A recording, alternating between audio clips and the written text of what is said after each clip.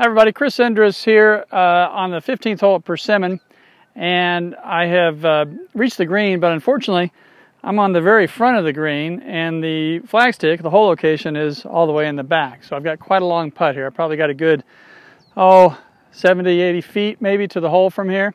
And unfortunately for shots like this, it's really difficult to use your putting stroke. So I'm going to show you another method you can try when you have these really long putts. So here's what you're going to do. Basically, you're going to hit a chip shot, but you're going to use your putter. You're on the green, so you don't really want to chip with a 7-iron or something, but you do want to use your chipping technique. So this would be my standard putting technique. I would set up with my feet about shoulder width apart.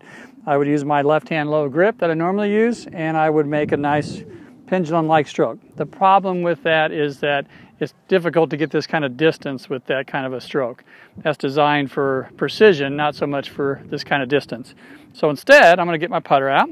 I'm going to go to my normal grip, my regular full swing grip. I will shorten the club a little bit.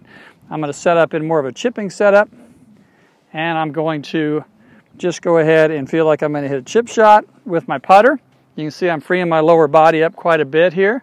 I'm not going to be so locked in with my lower body. So it's going to look a little bit like this. Normal grip. Weight just a little bit on my left. I'm going to allow my lower body to be freed up.